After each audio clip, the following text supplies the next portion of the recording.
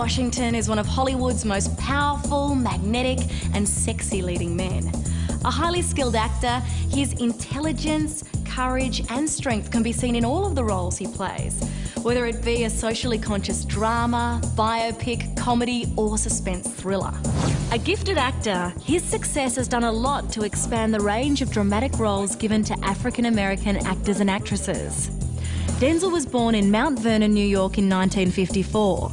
The son of a Pentecostal minister and a beautician, after graduating from high school he enrolled in university to pursue a career in journalism. But after performing in student theatre productions, he caught the acting bug and so after graduation moved to San Francisco where he won a scholarship to study at the American Conservatory Theatre. When I first started acting in college, the first class I took was a Shakespearean sort of acting workshop class. Especially in the States, it's sort of approached with that reverence of, oh yes, this is what acting in theatre really is, you know, all of that sort of thing. After studying at the American Conservatory for only 1 year, Denzel left in search of acting work. With his handsome looks, powerful presence and acting versatility, it wasn't long before he started landing TV roles. His first acting job was on the telemovie Wilma and was particularly significant as it was on set that he met his wife-to-be Pauletta, with whom he now has 4 children. But his big break came in 1982 on the popular TV hospital drama St Elsewhere, which he starred in for its full 6-year run. During this time, Denzel dabbled in film. His breakthrough performance came playing anti-apartheid activist Steve Biko in Richard Attenborough's Cry Freedom, for which he was nominated for Best Supporting Actor at the 1988 Academy Awards. He didn't win that year, but 2 years on he would win the Best Supporting Actor Oscar for his superb portrayal of a courageous runaway slave called Trip in the Civil War drama Glory, starring opposite Matthew Broderick and Morgan Freeman. People tell the story that they know, you know, and I can't necessarily expect whites in Hollywood to know stories of blacks, you know, and even Ed was willing to say, you know, we know the basic history, but we don't know the inside of the culture and the real, you know, nuts and bolts of it. So that's, you know, where like Morgan Freeman and myself, we kind of added those elements to make it more realistic. Winning an Academy Award often has a major impact on an actor's career. But how did it affect Denzel's day-to-day life? I still have to put out the garbage every day in the house. But it's an honor to know that your peers recognize your work, you know, that you belong to the club, as it were. In 1992, Denzel Washington would play one of his most critically acclaimed roles in Spike Lee's Malcolm X, a part that he'd actually wanted to play ever since he began acting training. His powerful performance as the Black nationalist leader earned him his 3rd Academy Award nomination. Malcolm X transformed Denzel's career. Not only did he go on to name his son Malcolm, but the role instantly turned him into one of Hollywood's most respected actors. Offers came flooding in, and he even turned down the chance to play Martin Luther King Jr. because he didn't want to be typecast. But taking on such heavy emotional performances also had a negative effect. You know, after having done Malcolm X, I really didn't want to make another film because I didn't have any energy. But he found the energy somewhere, and in 1993 appeared in 3 films.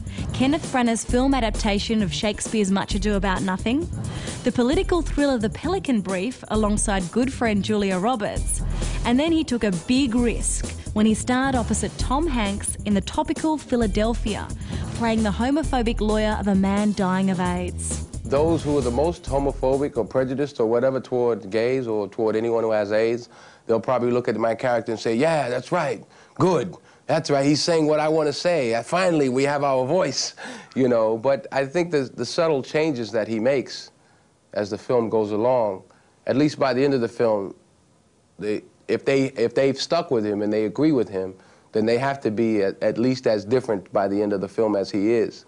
You know, at least willing to maybe rethink their way of thinking.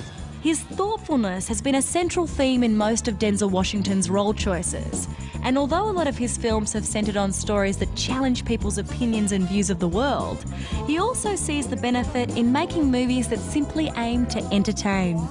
A lot of people go to the movies just to feel good, to feel happy. So movies that make them feel good and happy are equally as important.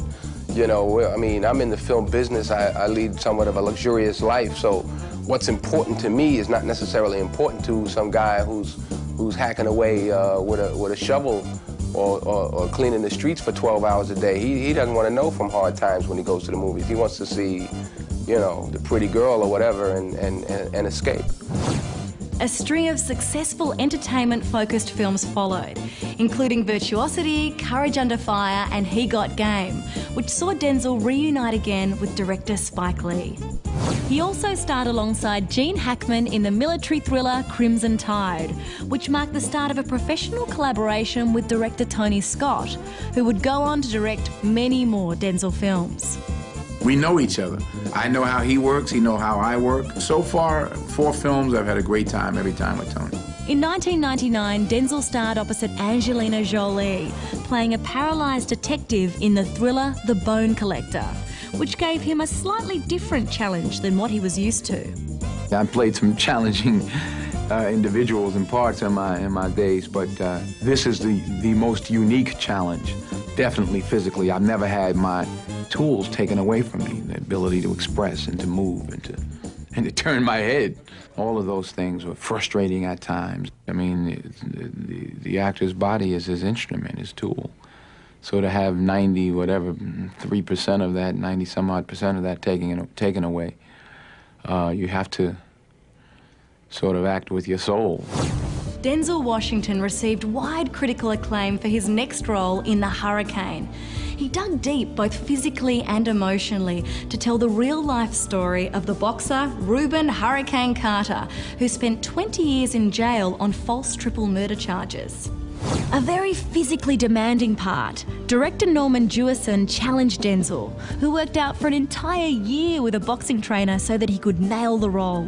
He put me on the spot. You know, he sort of challenged my competitive spirit a little bit, ego, if you will. He says, look, Denzel, you know, you got to get up there in your shorts, and there's nothing I can do, you know, with the camera to help you. I mean, I know you're 44 years old now, and I'm like, look, you just have the film ready. You be ready. I'll be ready. Denzel's discipline and focus paid off, and his standout performance was recognised with awards at the Berlin Film Festival and Golden Globe Awards. How do you feel? I feel good. What makes you feel so good? I won. What that one to do? Well, you know, is that what I said? Well, look, I mean, 10 years ago, I was standing here in this building for Glory, and it was a good night. It's a good night again, and hopefully in a couple of months it'll be another good night. So. Although many believe he unfairly missed out on a second Academy Award for his outstanding work in The Hurricane, he didn't have to wait long. Instead, winning the Best Actor Oscar for 2001's Training Day, in which he played Detective Alonzo Harris opposite an inspired Ethan Hawke. I just loved it. I thought it was a great part for Denzel. I was kind of excited to watch him play a character this complicated. Not only was the character complex, but it was very different for Denzel, as it was one of the first times he was playing a bad guy, and he loved being naughty. It's freer, you know. It's sexier. It's like the things you want to do and say, but you can't. Now at the top of his acting game, Denzel needed a new challenge. But where to go to from here? Well, for Denzel, it meant stepping behind the camera and directing 2002's Antoine Fisher. Directing really reawakened me. I was really bored with acting. Around 2000 to 1999, I was really ready to do something else. And I did. I tried directing a movie, and then I realized I was crazy for trying that. But I loved it. Back in front of the camera, roles in John Q, Out of Time and Man on Fire followed, before Denzel starred opposite screen legend Meryl Streep in 2004's The Manchurian Candidate, and she only had good things to say. Denzel, as an actor, brings such size and a sort of broken dignity to this role. I think a lot of the work, you know, that other actors huff and puff to do, he just sort of walks in with it. And it's a great quality. It's star quality. With Denzel's star quality shining as brightly as ever, he once again teamed up with Tony Scott on 2006's Deja Vu, before working with Tony's brother, acclaimed director Ridley Scott, on American Gangster. Denzel then took on his second directorial project, the Oprah Winfrey-produced film, The Great Debaters. During the same year, Denzel's career was celebrated, along with Kate Winslet, when they were both honoured with a BAFTA Stanley Kubrick Excellence in Film Award.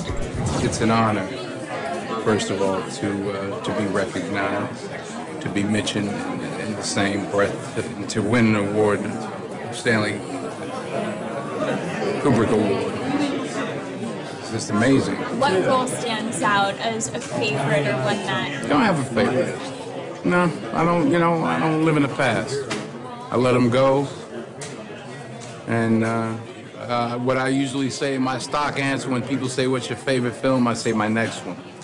With a list of big-name actors and directors wanting to work with him and many projects being offered to him, Denzel Washington is certainly one of the most successful and respected actors in the world. But this hasn't gone to his head.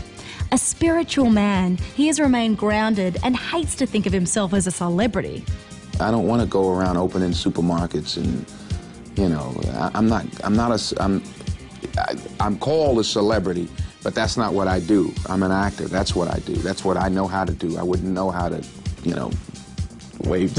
I mean, I know how to do that because I've done it, but I mean, it's just not, I never studied to be a celebrity. I studied to be an actor. Whether he's acting or directing, Denzel Washington is a masterful storyteller with the ability to affect an audience, to make them question the way they feel about an issue and to trigger change. An intelligent, handsome and commanding leading man, you can guarantee there'll be plenty more impressive work to come from Denzel Washington. Stay tuned to Star Picks for all of the movies you know and the actors you love, broadcast in glorious high definition with 5.1 surround sound where available.